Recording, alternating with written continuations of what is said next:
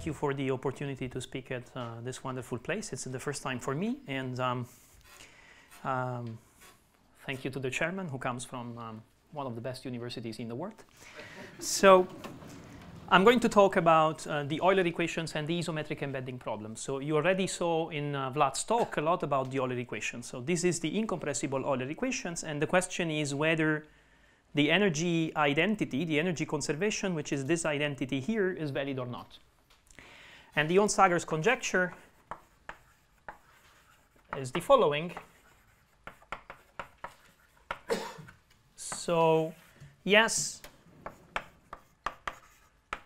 if you have the following condition,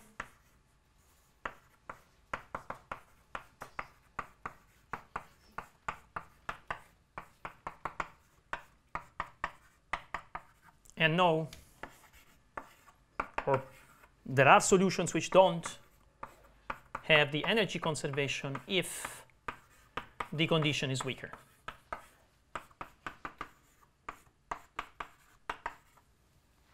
Okay, and you see that actually in his original conjecture, this constant here is a c which is independent of x, y, and t. Okay, so in a sense, we could say here we have the 1/3 derivative in space of v, which is in L infinity in time and space. And here we have this guy, 1/3 minus epsilon in L infinity.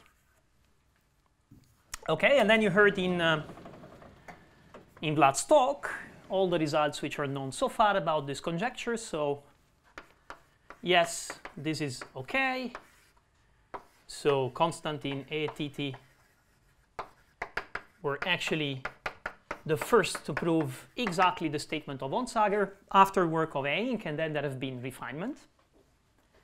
And then for the no, you have Schäfer in 93 and Schnirelmann in 98, and this is V in L2. Then you have Laszlo and myself in 2008, and you have V in L infinity. Then again Laszlo and myself in 2011, and you have V in C0. Then slightly after, 1/10 of a derivative of V in L infinity. Looks like you have a scaling law in time.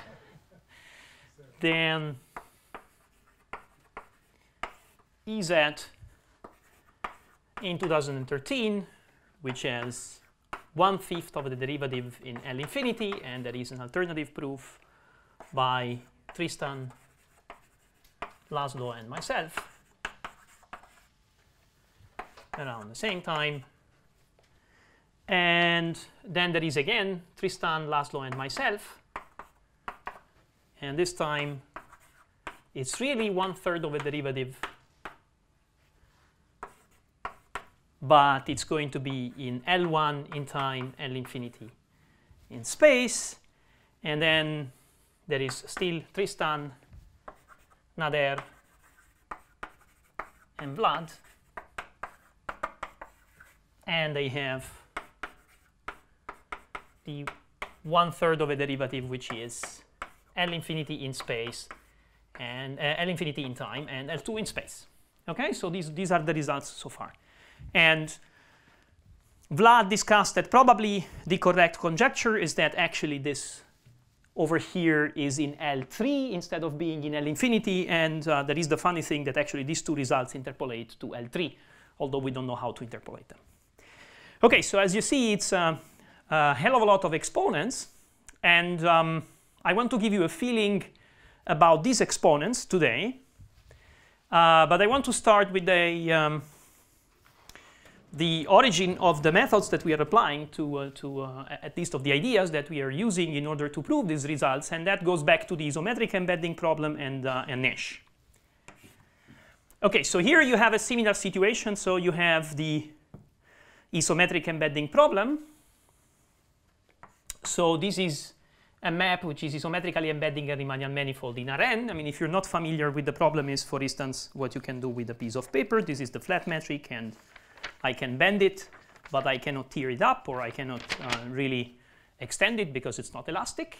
So that's an isometric embedding. And well, for instance, if you are isometrically embedding a flat manifold, you actually know that if you are isometric embedding in C2, in R3, this has to be a ruled surface. Right? A ruled surface means for every point there must be a line which is passing through it.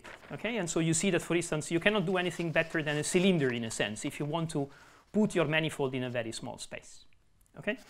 But Nash and, in fact, in the way I'm going to state the theorem here, subsequently Kuiper, or Kuiper, as my PhD student told me it should be said. So they proved in the 50s that every time that you have, so for every epsilon bigger than 0, and for every immersion V, which is short, which means that it satisfies this in the sense of quadratic forms,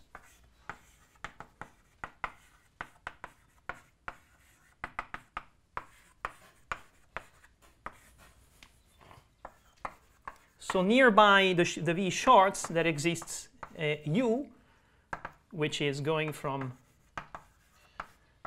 mg into R3, okay, into Rn in this case, which is an isometric embedding, and which is uniformly close to your V.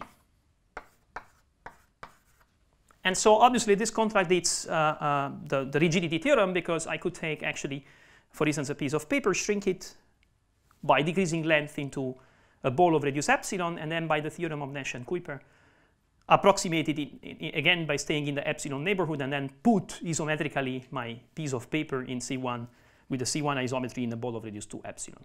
Okay, and that is obviously contradicting somehow the rigidity in a sense. So actually what happens is that if you're considering positively curved surfaces,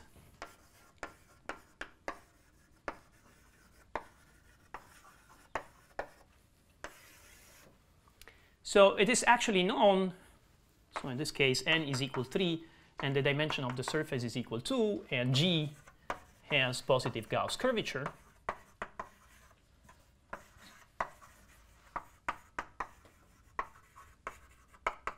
It was actually proved in the 50s by Borisov that the embeddings are rigid, so you cannot, for instance, have a theorem like Nash-Kuiper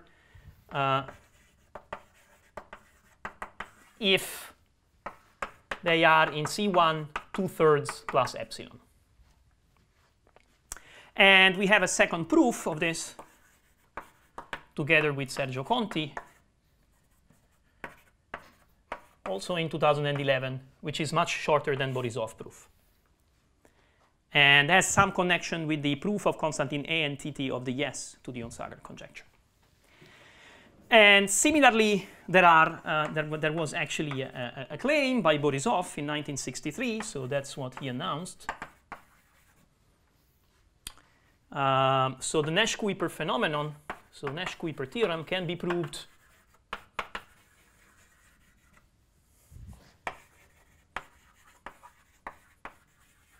for C1 alpha metrics. So if, sorry, for C1 alpha maps U, if the metric G is analytic. And okay, the exponent that he actually announced in the case of two-dimensional surfaces in R3, so then I can give you the general exponent, is 1/7. But in fact, he proved a lot later, so this was 2014, 1/13. So 1/7 actually really appeared in our paper together with Sergio and Laszlo, and we can actually remove analyticity of this metric, and I can maybe give you an idea why he's assuming G analytic and where is the problem. And more recently, in 2015, together with a PhD student of mine, Laszlo and myself, actually improved the exponent to 1/5.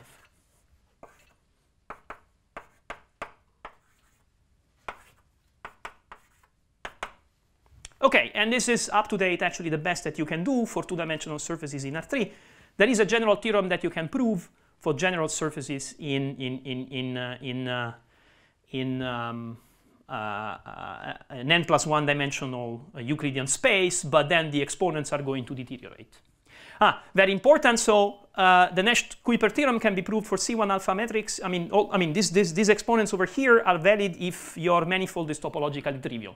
So if it is a ball somehow. Okay, and the ambitious goal of this talk would be to give you an idea of where these exponents come from. And by the way, actually, if you're interested in the isometric embedding problem, Gromov conjectures that the threshold, which for the Onsager's conjecture is actually 1/3, should be 1/2. And that seems to be also what Borisov believed, but Borisov actually died. So he can't answer to this question. Anyhow, this really seems to be what he believed. OK, so I'm going to actually focus on the exponents, but on the constructive side. OK, so the first thing that I want to show you is so how actually could Nash prove that theorem over there?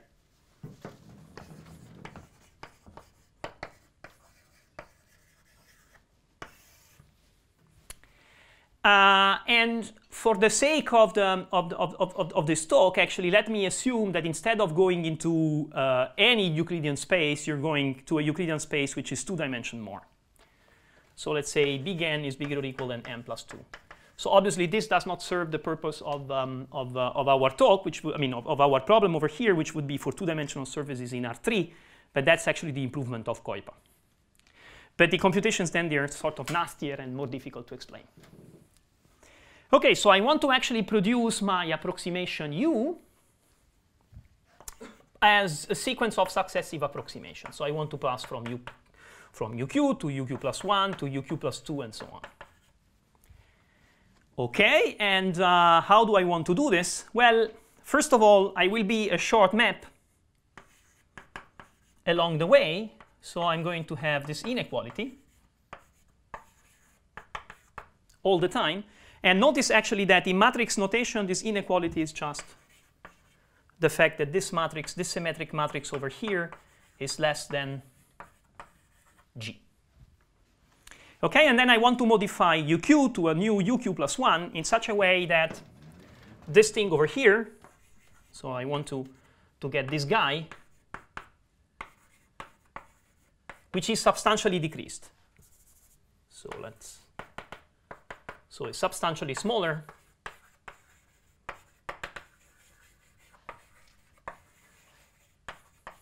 than this guy over here.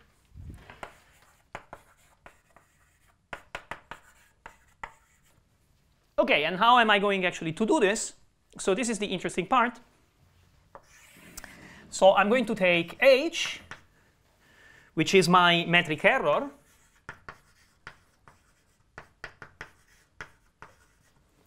OK, and this is a positive definite. Matrix. I'm going to decompose it as a sum of coefficients. Let's call it A squared. And then rank 1 matrices, which are positive semi-definite. OK, so the fact that I can do this, the fact that I can decompose this by having fixed vectors over here and here coefficients which vary in x, actually, is a simple exercise in linear algebra. OK, and now what I want to do is I want to modify my UQ. I actually have to modify it in a finite number of steps. So what I want to do is I want to perturb UQ to UQ+1 by adding a perturbation. And each time that I add the perturbation, this product is going to look, this product compute for the perturbed metric is going to look like the previous one, but I'm adding one of these guys, one of these portions. And I do this a finite number of times, and then I have something which is UQ+1, which is going to have, so the aim is essentially to have something like this.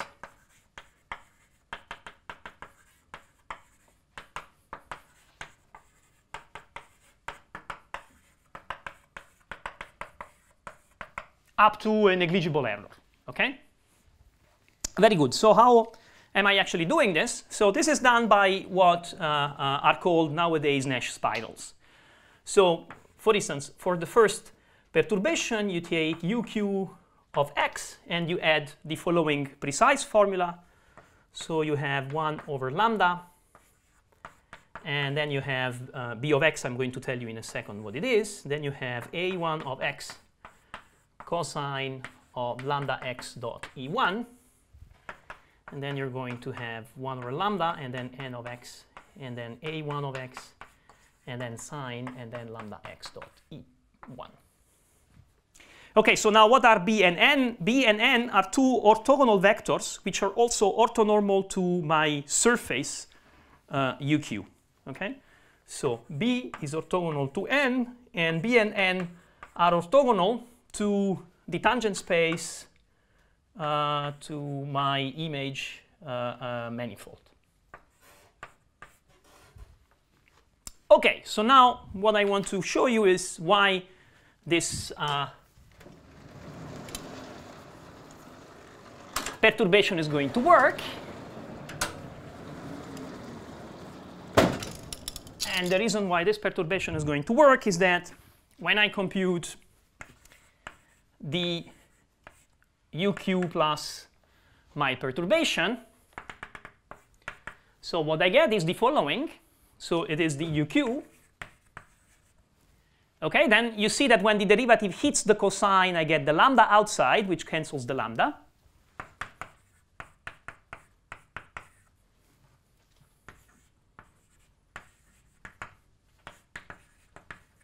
So I have something similar when here I hit the other guy.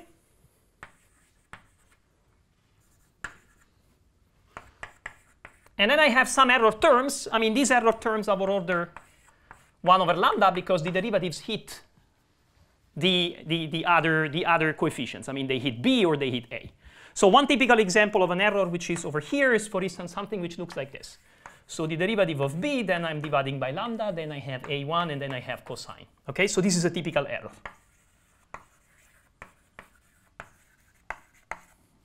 OK, and now what happens is that since these guys are actually orthogonal to this guy over here, when you compute d of this guy transpose,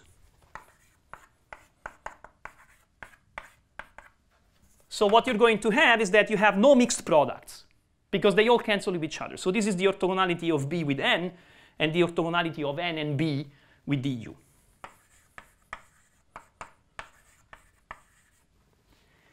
OK, and then what you get is actually here e1 tensor e1, and here you would have a1 squared, and then you have e1, and cos and sine squared, and this is sum to e1 tensor e1 times e1 squared, and then sine squared, cosine squared. OK, and you see that what happens is that, voila, I get my e1 tensor e1 times a1 squared. And I've added one of the summands that I wanted to add. Now I do this a finite number of times, and I'm happy. OK, so this is the basic iteration, and you can actually put the epsilon and deltas. And once I tell you actually this trick, essentially in a couple of minutes you repeat, or you can write Nash paper from 1954. I mean, it's all here. There's nothing deeper than this. OK, so how do you get actually from this construction to a C1 alpha construction? So how do you get an exponent? And let me show you in this computation how, while we get an exponent, this magic 1 over 3 of the Onsager conjecture will appear in a second. OK, so what is going to happen is actually the following. So what you will prove is that so this guy will actually become a summable series, so that uq is converging in C1. OK? But this guy most likely will blow up.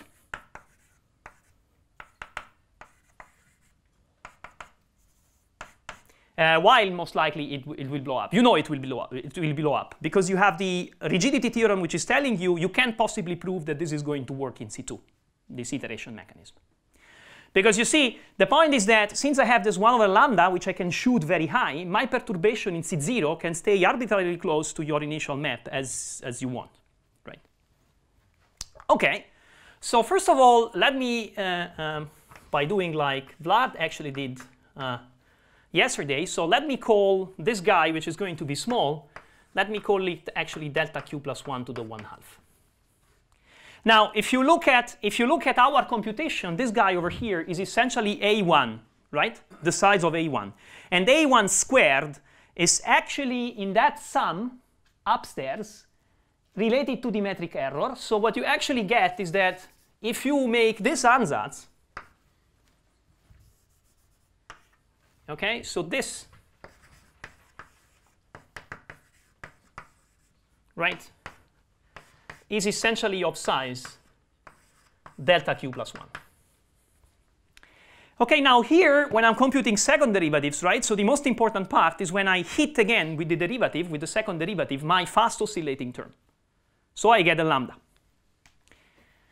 Okay, so let me just put this guy this way.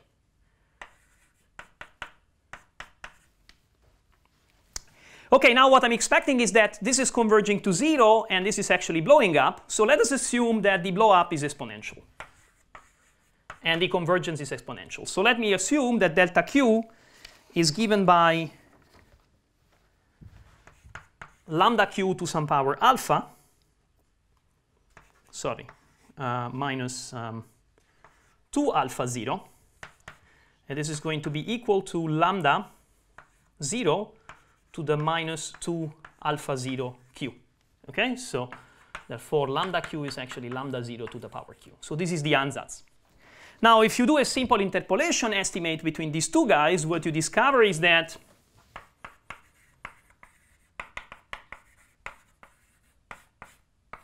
in C alpha, this is less or equal than delta q plus 1 to the 1/2 times lambda q plus 1 to the alpha.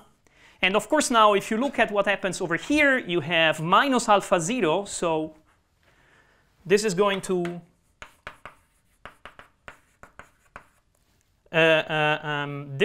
converge as alpha is less than alpha 0.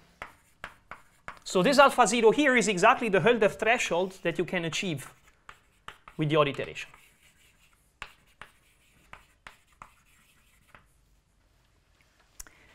Okay, so if that is what you can do, now you have to understand how you're going to kind of, make this convergence of the delta q as fast as possible, given what you're going to choose for the lambda q. And what is actually the point? So the point is that I have to choose lambda q large to make a certain error small. So that's the error that I have over there, right? So if I make that error small, then I have 1. So how small I have to make that error, actually? So I have to make that error small compared to the new delta q plus 2, right? So because that error is going to tell me how big is the new guy. So essentially, what I have in the computation upstairs is that dq plus 1 transpose times duq plus 1 minus g, right? So this is going to be as small as this big O of 1 over lambda. Okay, and I want to kind of quantify that.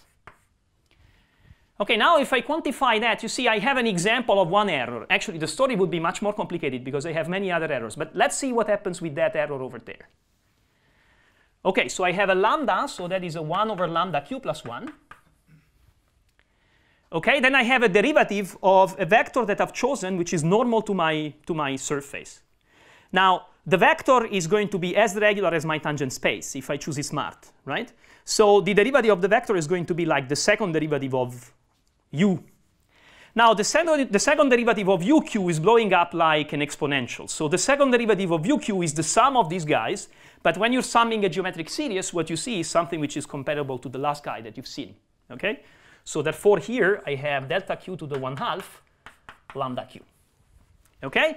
But then you have the A1, and you remember the A1 is small as the metric error that you had to kill. Okay, and that is delta q plus 1 to the 1/2. Okay, now if your iteration is consistent, this guy should better be actually as small you know, smaller than the next error that you want to achieve. So your condition is the following: is that delta q to the 1/2, delta q plus 1 to the 1/2, lambda q plus 1 to the -1 has to be less or equal than delta q plus 2. And actually, I mean, making it less or equal means to pick up this even bigger. So essentially, you can put it equal. That's the best that you can do. Excuse me, just one thing. Why is it delta q plus 1 to the 1/2? Because it's the... It's a1, and a1 is not delta q to the 1/2? Oh, that's this one. That's this one, okay? So the size of the previous error gives you the size of the next perturbation. So there's a mismatch of +1. It took us like a couple of years before understanding this, actually. No, we were always using a wrong notation. I think Tristan is the first one that really pointed out a notation which is consistent with the thing. Anyway, so now you can actually insert your ansatz, right? And compute the log and compute what is -2 alpha 0. I just insert inside, okay?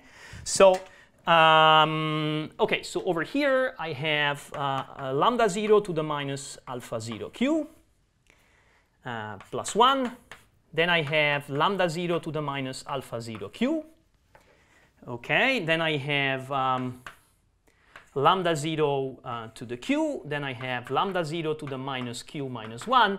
And this has to be equal to lambda 0 to the minus alpha 0 2 alpha 0 q plus 2. Okay, now I take the log, which makes the lambda 0 disappear.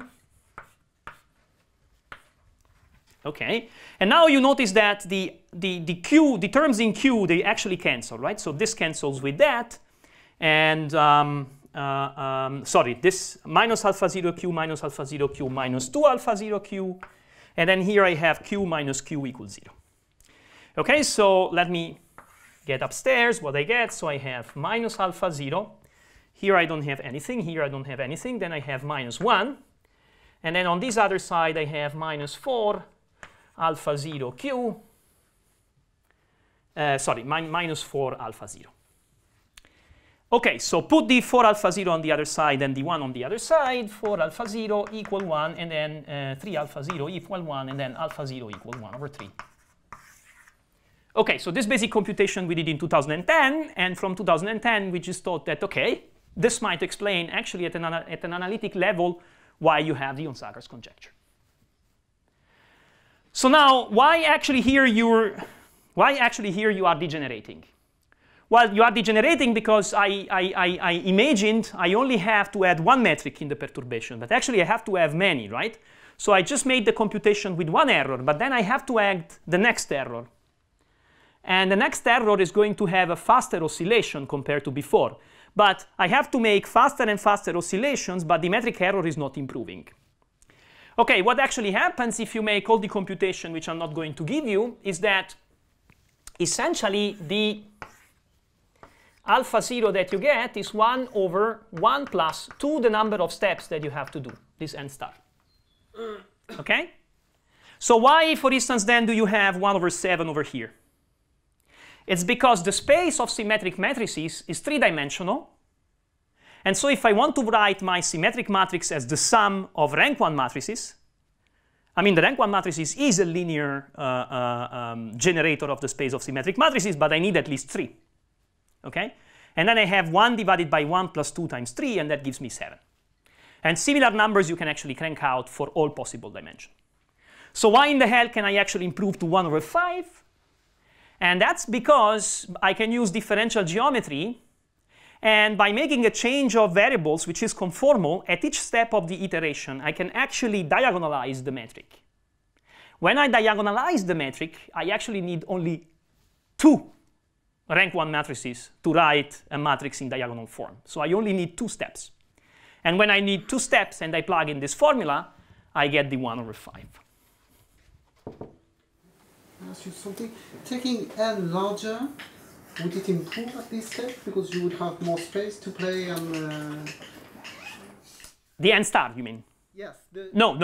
Instead of 2, taking Oh no, because n star. No, no, no. The n star is actually going to kill me because I have to add many more oscillations. Unless you understand how to plug them all together, which we have not. But yet. n star is it's uniformly bounded. Right. N star is uniformly bounded. Right. Right. So for instance, in the case of n-dimensional surfaces, if it is topologically trivial, we will be able to make this n star equal to the dimension of the space of symmetric matrices, which is n times n plus 1 divided by 2. Okay, and this gives you the 1/7 for two-dimensional surfaces.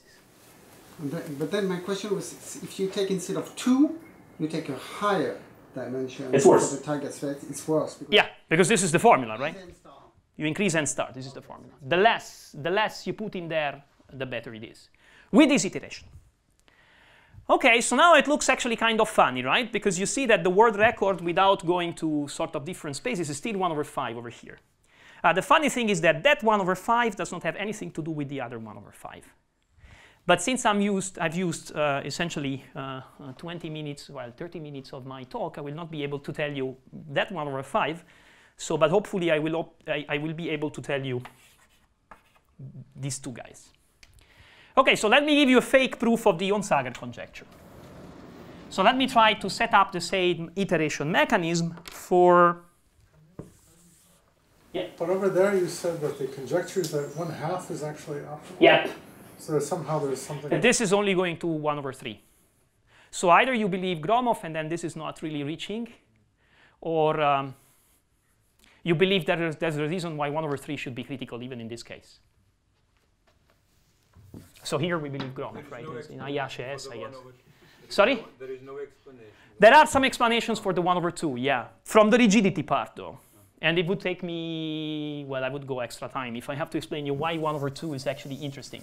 I mean, 2/3 also over there is not a casual, I mean, it's not just a random number. So 2/3, 1/2, and 1/3, they all have their own kind of internal reason. Okay, so how am I going to construct the solutions of the Euler equation? So you heard Vlad, so it's an iteration, and the iteration is going to look like this.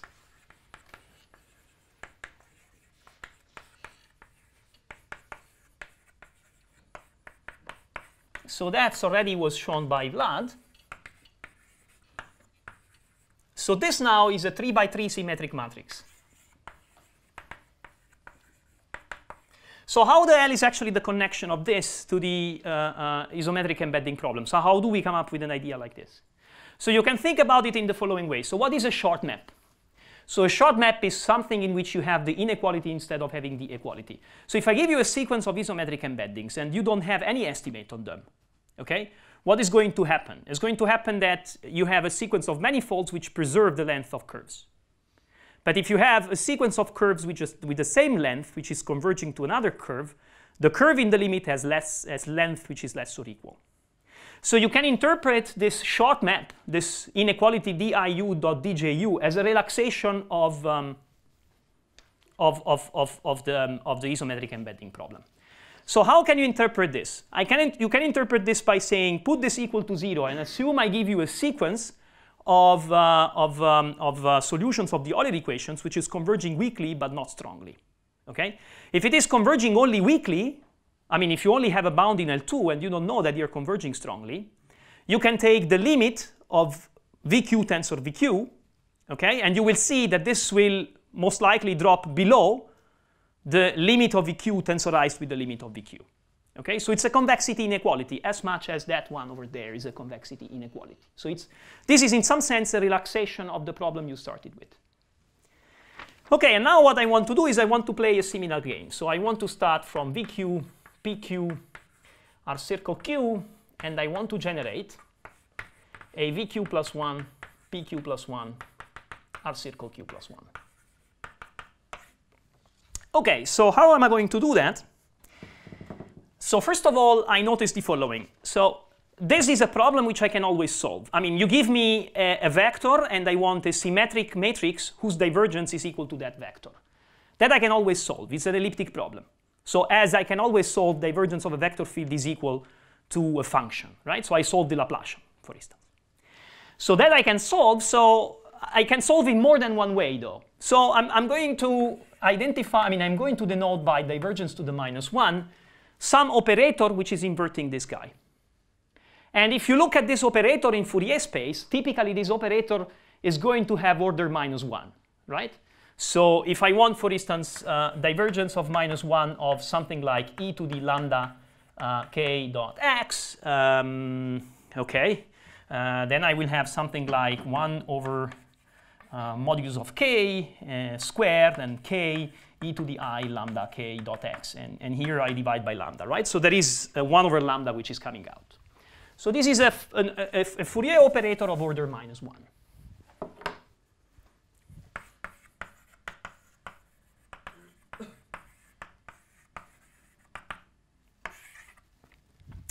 Okay, so I can always invert this guy. So I actually now want to produce a new map. So this is going to be VQ plus 1.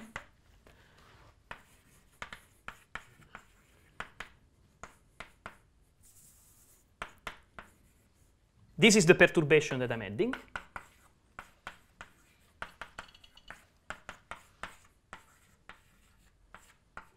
Okay, so here the perturbation, I'm not going to give a name.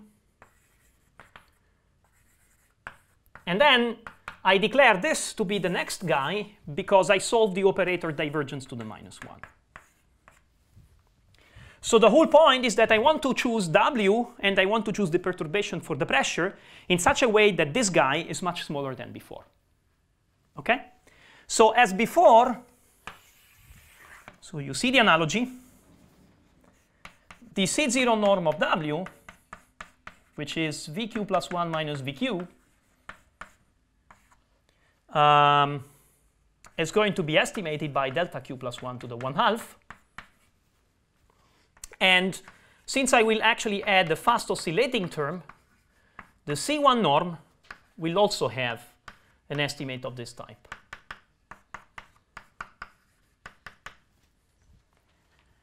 Okay, so how actually am I going to construct this W?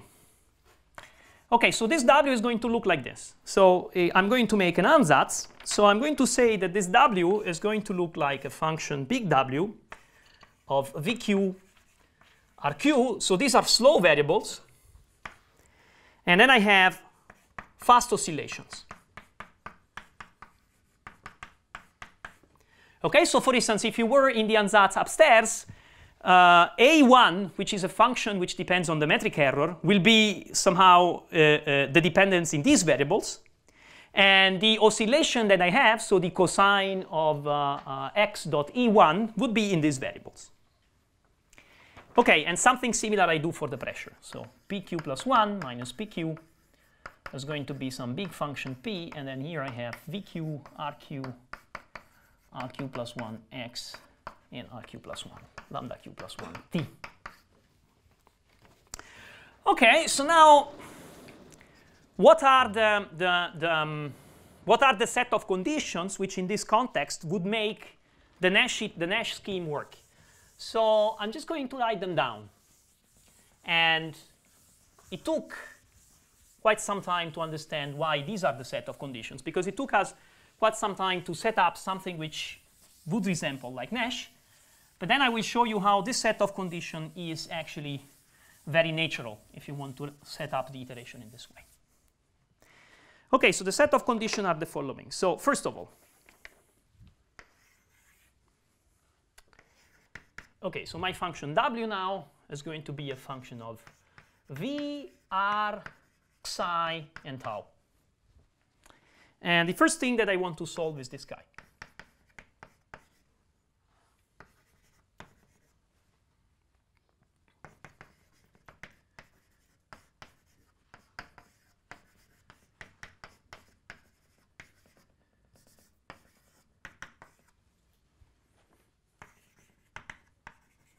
So this is the PDE part.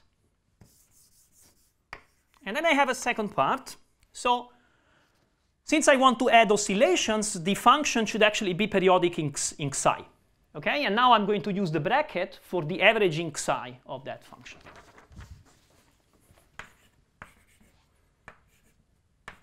So the average of this should be 0. And the average of this minus its trace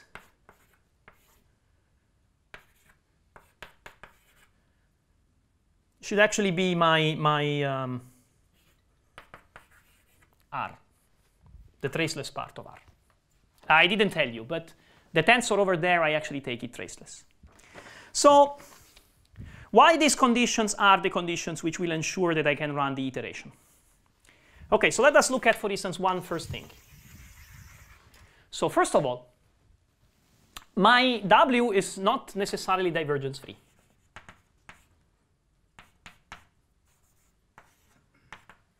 And I want to actually add a perturbation which is divergence free.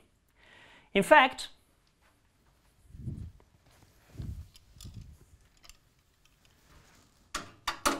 the real perturbation that I'm adding is this one, which will not be divergence free, and then I add something which is divergence free.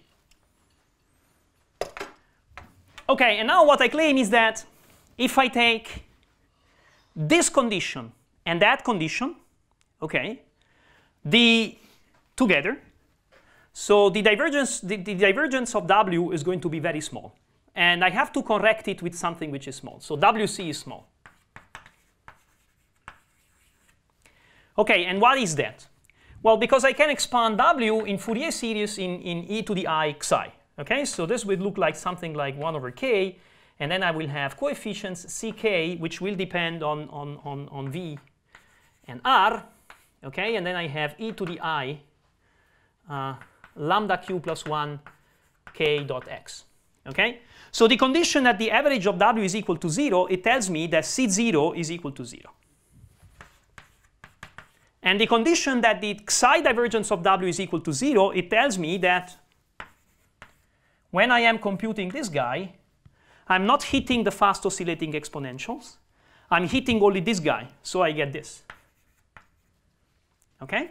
So now, if I want to invert the divergence from here, and I want to find a new vector field which has this divergence, since it is fast oscillating, I gain a 1 over lambda q plus 1 when I invert the operator. OK? And that will give me a correction WC, which is very small. OK, so that's actually the easy part of the I mean, this is the thing which is easy to figure out. So let us go and look actually at what happens to the most complicated part, which is the part upstairs. So from now on, I will actually forget that this guy exists. OK, so you see, I know that dt vq plus divergence vq tensor vq plus gradient pq is equal r circle q. So I can subtract the equation for vq from the equation for vq plus 1. And what I get is the following. So I get dt w plus vq dot grad w. OK. Then I get plus divergence of w tensor w plus grad of pq plus 1 minus pq. So you see that somehow here I'm expanding the product over there. So I've taken vq dot grad w, but I have w dot grad vq. So this is still missing. OK? And then I have minus what I'm subtracting, which is the thing upstairs, which is the divergence of r circle q.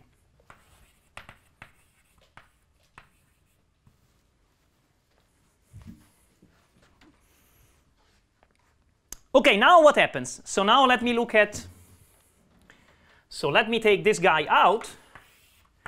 This guy is going to be called Nash error, and I'm going to discuss it in a moment. And let me actually couple all of these guys together.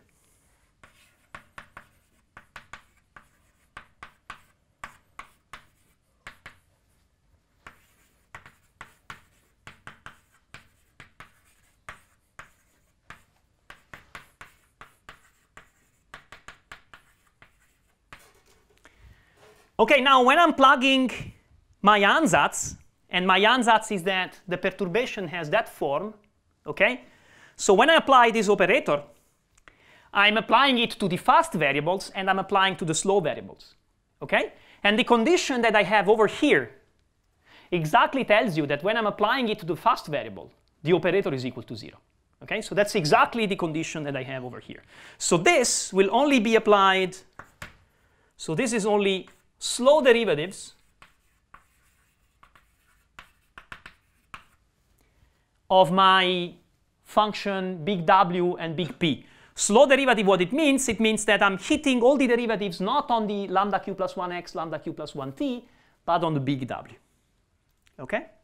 So now if I'm hitting the slow derivative, what I essentially can do is I can take my expressions over here, all the expressions that appear, and then I can expand it in Fourier series of xi. Okay? And then I can plug in for xi the lambda q plus 1x. So I'm doing exactly the same trick that I've done over here. And the reason why I was to gain the lambda q plus 1 was that the 0 coefficient of the Fourier series was equal to 0. Okay? So now,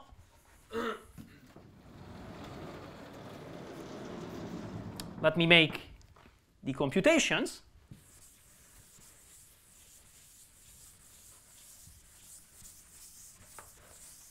So by this notation slow, it means I'm computing the derivative only on the entries of big W, where I have VQ and RQ. Okay, so here I have this law big W plus VQ dot grad slow big W, and then I have divergence slow big W tensor W minus R circle Q. Okay, what does it mean, this big writing? This big writing means that if I expand everything, so for instance, if I expand everything here, this W as a series, so I will have the E lambda q plus 1x, which is not touched, and then I have the time derivatives, which are sitting my coefficients ck. Okay? And when I'm actually expanding in Fourier series this W, I know that C0 is equal to 0. That's my condition, that the average of W in the xi variable is equal to 0. So I'm in good business over here. Here I'm also in good business, because you see that big W enters linearly. So again, if the average of W in the xi variable is equal to 0, then I'm fine. But here I'm not in good business. And the reason why I'm not in good business is because I have a resonant term. I have a quadratic term, right? So if I have a quadratic term now, what I have to do is I have to expand big W tensor W as a Fourier series of xi, and then set up the condition that this guy is equal to 0. Now here there is no fast variable. So what actually the condition is that this W tensor W has to cancel this R circle Q. Okay? And that is the condition that we had here.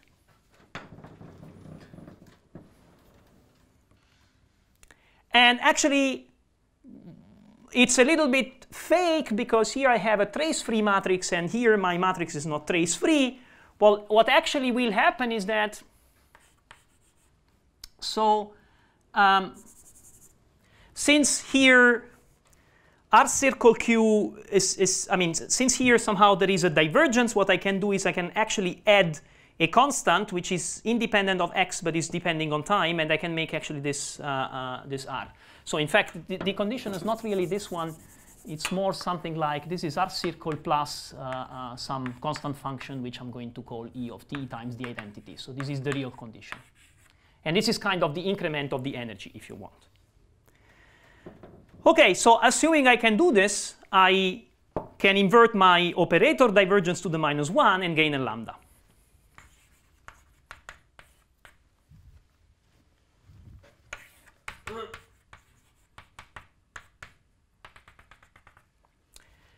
Okay, so if you were able to do that, of course, you would be still with an error over here. And this is the error which looks like in the Nash iteration.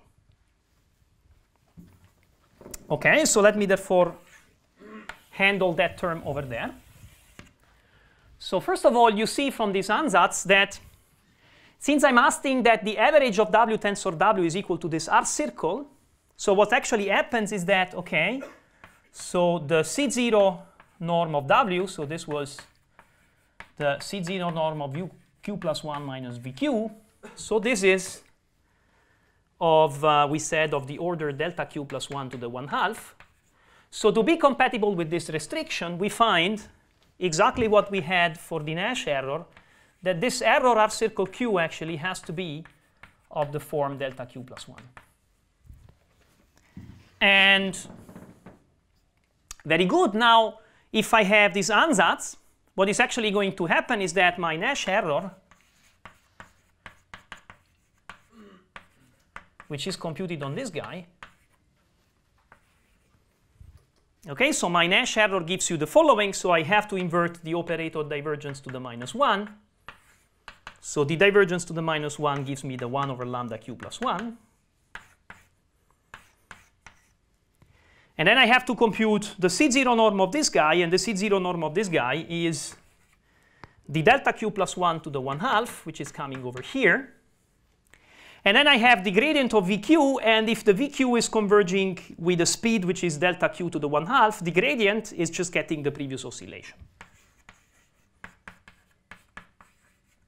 And now if you remember what we had on Nash, this is exactly the same error that we had. So if this would work, actually, it gives you the Onsager conjecture, this 1/3. So what is the problem? So why can't we actually solve the Onsager conjecture by this method? And the reason is essentially here. So it is possible, and this was in some sense hidden in Vlad's talk, it is possible to make this guy small, but not to make it exactly equal to 0. So if you're going to look for a function big W, which is solving these guys over here, we are not able to say that it exists. We don't know. I mean, maybe it exists, but it seems very unlikely. So what you can actually do is you can make this one small by adding an extra parameter. And then by adding this extra parameter, you can try to optimize with the other parameter, lambda q plus 1, and then you will have an error term which unfortunately brings you away from this 1/3 regime. And I mean, if you're just crude, it brings you away to this 1/10. If you are less crude, it brings you away by this 1/5 somehow. But OK, so I guess I was just too ambitious. If I wanted to give you some ideas about this 1/5 or 1/10, I should have done too much details. Thank you very much.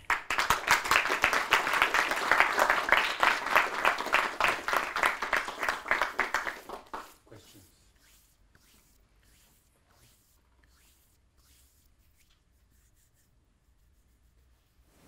You said it's unlikely that there's a solution to that. Yeah, OK, so formally it's unlikely that you have a solution to this, because in some sense this guy appears over here quadratically and this guy does not. So it doesn't look kind of, I mean, you could think, OK, so what happens if R circle Q is very small, but V is not? OK?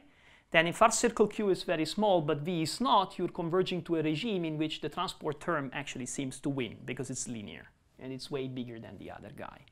So you can make it, I mean, you can try to make it small, because after all, W tensor W is not exactly equal to 0. And this is what happens somehow in our iterations. But to solve it exactly seems impossible. You're looking for a periodic solution? Even that one, of course, it's not necessarily so. So a quasi-periodic solution actually would still be OK. So the point is that I want to stick in a lambda q plus 1 and still stay bounded. And not only stay bounded, but stay bounded with all derivatives. So if I had a solution which instead of being periodic, it would be uniformly bounded with all the derivatives uniformly bounded, and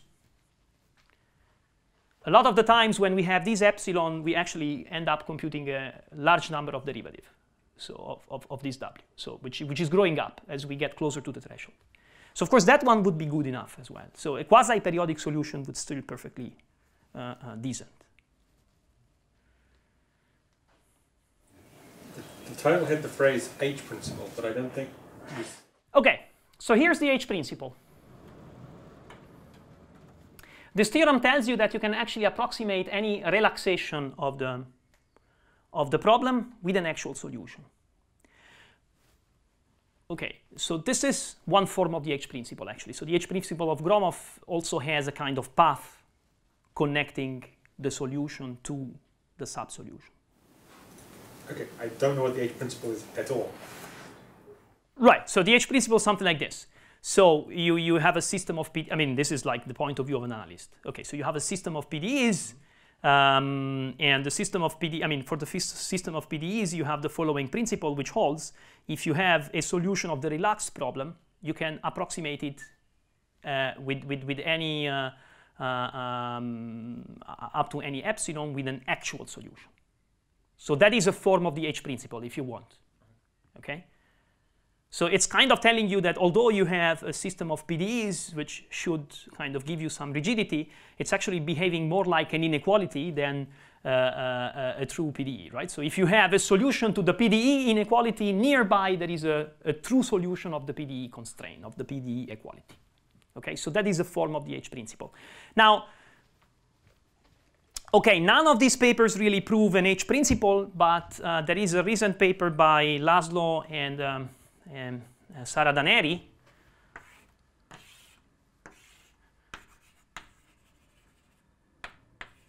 which proves also an H principle for this guy.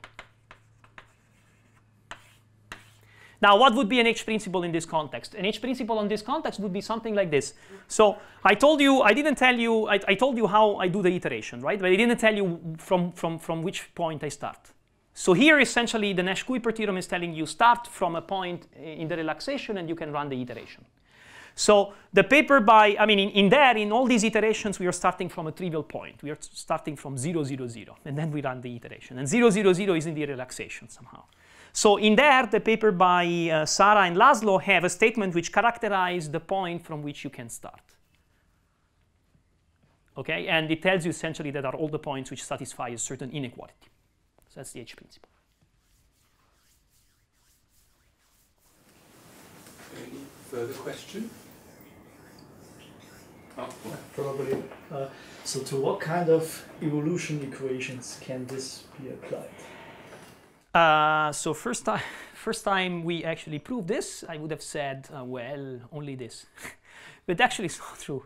So Phil Izet and Vlad have actually applied it to all, for instance, to all active scalar equations which satisfy a certain condition on the singular integral kernel. And the condition is the condition which tells you that there is essentially no compactness hidden inside, right? So you see that this relaxation problem, I mean, this relaxation is really working because you have some sort of lack of compactness. Okay, so a posteriori, the theorem, the H principle, is telling you there is no compactness for your sequence of solutions. Otherwise, you wouldn't be able to approximate so well something which is in the relaxation, right? So a posteriori tells you that. So a priori, you could sort of dream, okay, if I have a lack of compactness, then I can apply it. But of course, the situation is very subtle because you see, if I start, okay, I actually do have compactness in here for the rigidity problem. So if I have a sequence of solutions which are smooth and they are solving, for instance, being an isometric embedding problem for a positively curved surface, then the Gauss curvature is positive, then you have convex, and then you have an extra estimate. And so actually your space of solutions is compact. So the lack of compactness is only when you go below a certain threshold and none above.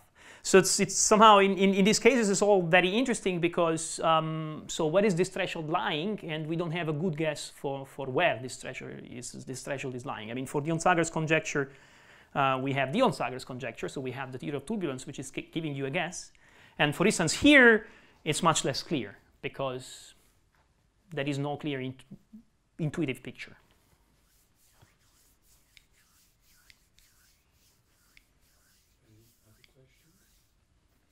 If not, let's thank Camillo again.